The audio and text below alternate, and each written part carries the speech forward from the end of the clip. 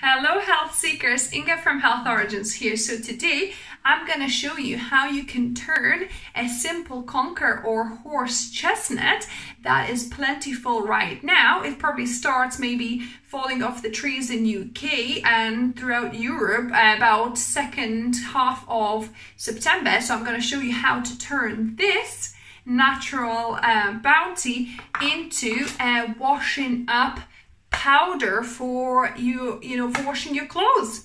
So you can either use this as a dehydrated powder to put in little kind of either cotton baggies like that, or an old sock, and just chuck it in the washing machine, or you could also make a soapy liquid, because horse chestnuts are rich in saponins, natural saponins, a bit like soap nuts. You can get some soap nuts as well in some health food stores.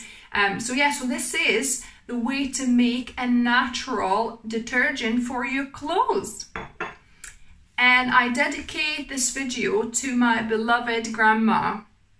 If you have noticed, my videos have not been appearing for a few weeks now. And it's partly due to the fact that suddenly and unexpectedly my grandmother passed away. So I have been in Lithuania, and actually these conkers are from Lithuania, where we went for her funeral. And I just decided to bring some conkers back and do that. So I wanted to dedicate this video to my beloved grandma, because she, kind of from early age, she instilled this love of forest, love of gathering, things in the forest, because we were always, in the forest gathering either mushrooms or wild strawberries or hazelnuts or sorrel, and a myriad of other things. So this is for you, my dear grandma. I love you always, and you'll never be forgotten. I'm in Lithuania right now, and I'm going to show you how you can make some natural laundry detergent from horse chestnuts. So let's begin. So there are a few ways. What you want to do, you want to break up the nut until it becomes kind of parts and bits like this. So you can do it different ways. So you can either use some kind of like a nut cracker and just crunch it that way. It is quite hard. So you can crack it that way and break it up into smaller pieces. Or you could take some kind of old pillowcase or some kind of sock or something, and you could add a few of the nuts, horse chestnuts, into there and whack it somewhere outside on a step with a hammer or something like that, and do it this way. You'll damage the actual fabric, so just use something that it's old and not used. So as you can see, my horse chestnuts are quite large chunks. So what I want to do before I dehydrate them, I'm gonna pour them in my food processor, where I can kind of blend them to a more consistent kind of like smaller chunks. So I cut them up a little bit. We'll see how it goes now.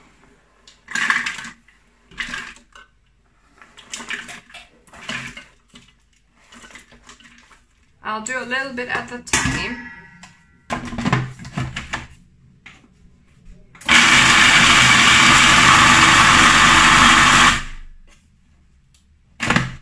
So I blended it for 30 seconds, and it seems it's much finer now. Yeah, it's definitely a finer consistency. I might give it another 30 seconds. I kind of want it not quite a powder, but quite fine.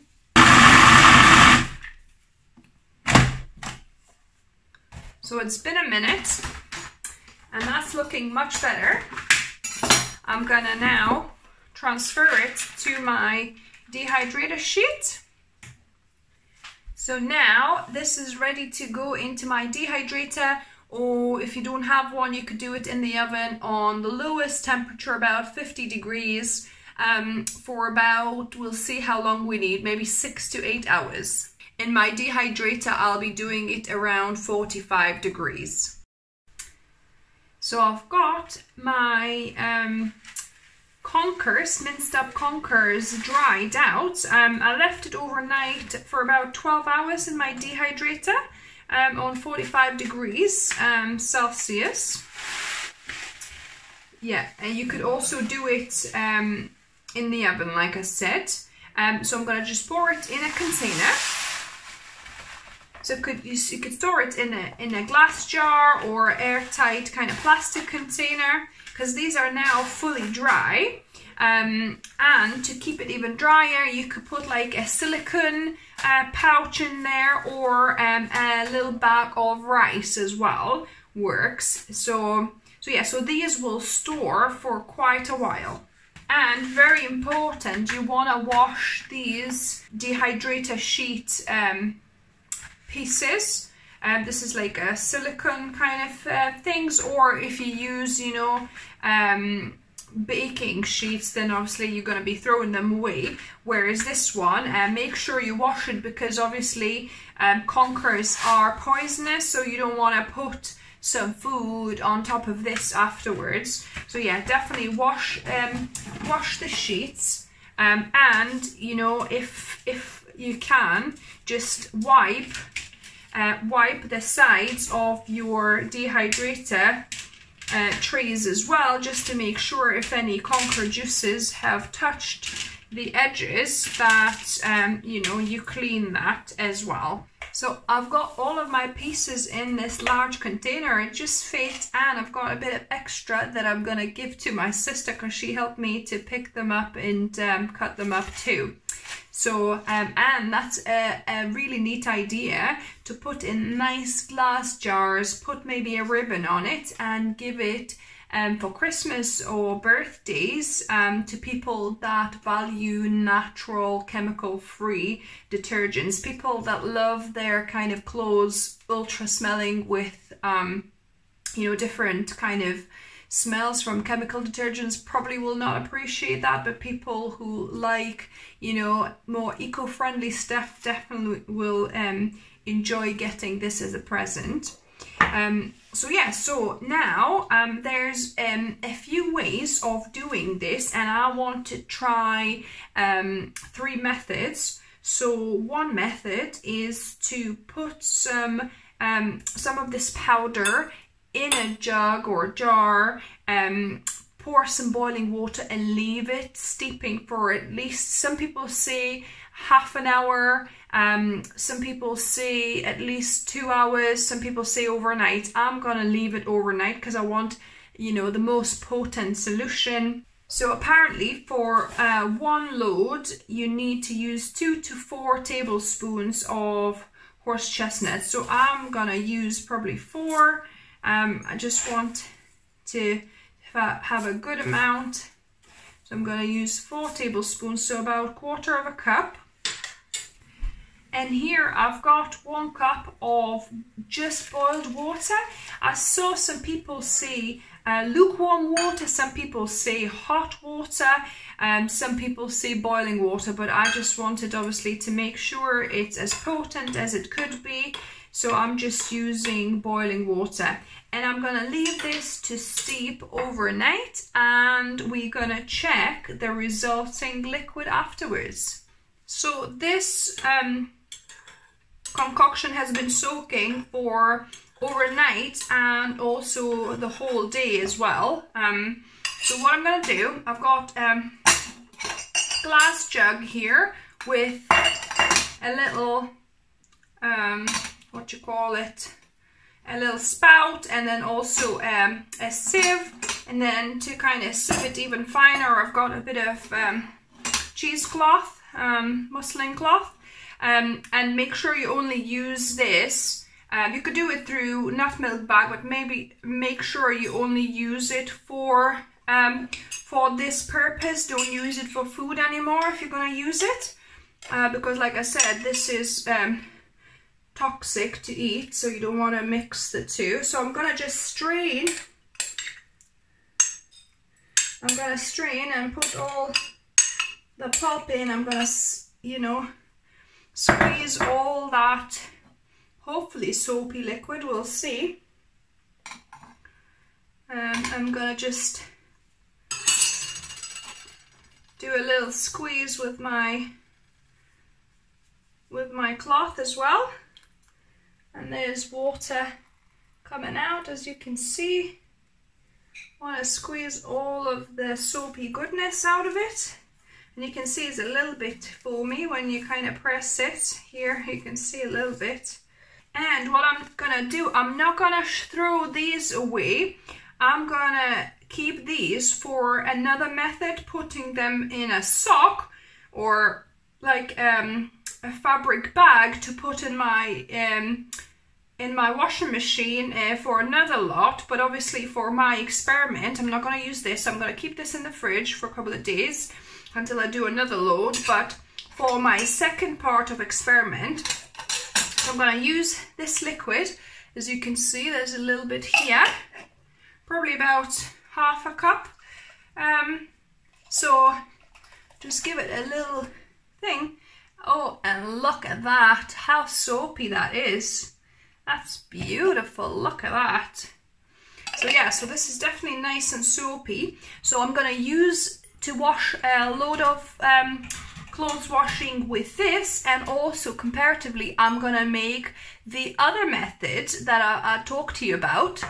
So for my second method, I'm going to use an old sock. So this is my husband's beloved walking socks, and it's a little bit past mend at this point because it's quite a large hole and there's not much material around. So this will be used as my washing sock, if you like. So I'm going to just cut one end, and also you could use this end as well. You would need two rubber bands for both sides if you did that one, or you could kind of sew one end up and then keep that as an opening. But I'm going to use this end because it's already closed, so I'm just going to cut this bit off, and this is going to be my washing sock. So I'm going to add the exact same amount, 4 tablespoons of dried. It's between 2 and 4 depending how big your load is. So I'm going to go exactly what I did for this one. I'm going to do 4, so 3 and 4. So 4 tablespoons of dried conkers or horse chestnuts, and I'm going to make sure I'm going to secure it with the rubber band. In fact, you could probably put 2 if you're afraid that this might snap, or put a thicker one. And I left a little bit more room for the conkers to kind of like you know, walk in the sock, so I didn't do it like quite small, so just so that it gets the room to kind of foam up, if you like. So yeah, so I'm gonna do 2 ways. So one load I'm gonna do with this washing liquid, and the other load I'm just gonna put maybe on well, I'll do both at 40 degrees and see what happens, and see what's kind of the difference. Is it going to be the same, similar? And if it's the same, then it's much easier to do this method because you don't need any pre-soaking and any straining or any of that step.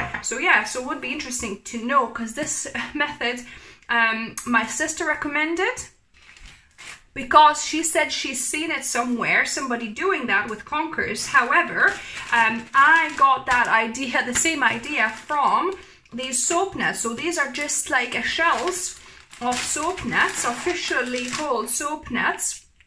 And these is the same method. So you put them in a little kind of pouch. It's like a little cotton pouch. You put them in and put it straight into the washing machine, because the hot water or warm water activates them. So yeah, so that's the exact same idea. These are, you know, called soap nuts or washing nuts, and that's their shells. So we're gonna try the same idea with our horse chestnut homemade washing powder. So yeah, so I'm gonna do the 2 loads, and I'm gonna discuss what the results are from both. And also, to help, another tip to help with the stain removal, I'm gonna add a tablespoon of bicarb soda. You can put, I think somewhere I've seen 2 teaspoons, so yeah, 2 teaspoons to 3 teaspoons of bicarb soda I'm gonna put straight in the drum on the clothes, because apparently that washes them better, and that helps lift the stains, because on their own, then, you know, this horse chestnut, even though it's soapy, it's not that great at removing and lifting stains, so bicarb soda should help that. So yeah, so I'm gonna put a tablespoon each of bicarb soda in each of the washes, and then we're gonna compare the 2 results. So I've got my clothes here, and I've got about half a load. It's not going to be a massive load, and I've got some stains on this blouse. I had some kind of like a ketchupy, a bit of a stain here, so it'll be interesting to see if that kind of lifts with the help of bicarb soda. So this is my light washing, so I'm going to add 1 tablespoon of bicarb soda straight into the drum onto the clothes here. So I'm gonna close that. Do on my daily wash.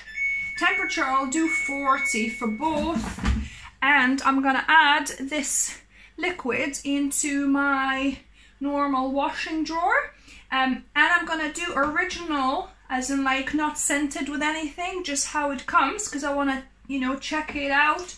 How is it gonna smell? Apparently people say it smells of freshness and of sunshine and of nothing in particular. But if you wanted to, you could also put some essential oils into this as well, you know, once you kind of start playing around with it. So there you go, so that goes in, and this is gonna go now clean for 1 hour and 3 minutes. So my first batch of clothing is washed, and let's have a feel. Actually, it doesn't smell of anything. Yeah, very, very neutral.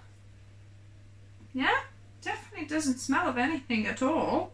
No good, no bad, just kind of, yeah, kind of fresh. And now I'm looking for that stain. It was on the front here, and that seems to have definitely lifted, so that's good news. But yeah, that looks quite good. That didn't wash the ends very well, so perhaps it needs a little bit more bicarb soda. But all in all, quite good, guys. Yeah, it seems like quite well washed, and if you like some smell, then add some you know, your favorite essential oil, a few drops. So this is my second load, and I've got darker clothes this time, and this is a little bit more difficult kind of load, because this is mainly Mark's clothes, and they're kind of mostly work clothes. They're a little bit more sweaty and a little bit more smelly, so we'll see how this second method works. So this is that Mark's old sock that I've filled with dried conkers or horse chestnut powder, and we're gonna pop it into the load, and we're gonna wash it at 40 degrees, just like before, a daily wash as normal. Oh, I forgot the bicarb soda. We're also adding a tablespoon of bicarb soda for this load as well, just to help with the stains and the smells. And we're not going to add any essential oils here as well. So let's go. So my load number 2 has finished. So this is the one that had the powder in the sock. So let me, that is surprisingly non-stinky. I mean, Mark's what you call it, the warm layer still has some kind of odor, but it's all other things, oh, they're all fine. Yeah, all of the washing actually smells of nothing, just very, very neutral, and that's what we used in here. So my experiment and first time making washing powder from conkers is a success, and I think from the two methods, one with the liquid and one with using an old sock or just some kind of linen bag you can put the powder, I don't see much of a difference, to be fair. So I think I will be using this method going forward because it's much easier. You just chuck it in the sock into the washing machine and off you go. No pre-soaking, no filtering, nothing like that. So yeah, so let me know which method you tried, what you thought of it, if you made your own washing up powder. And again, I wanted to dedicate this video to my dear beloved grandma who sadly passed away recently. And I just believe that it's the end of her kind of body, if you like, but I believe her soul is in a different dimension, and I've gained another angel to watch over me. So I love you, Grandma. You were like my second mum, and I will miss you immensely, but I'll always remember amazing moments together. I love you. So yeah, thank you for watching the video. I hope you liked it. Give me a thumbs up if you liked the video.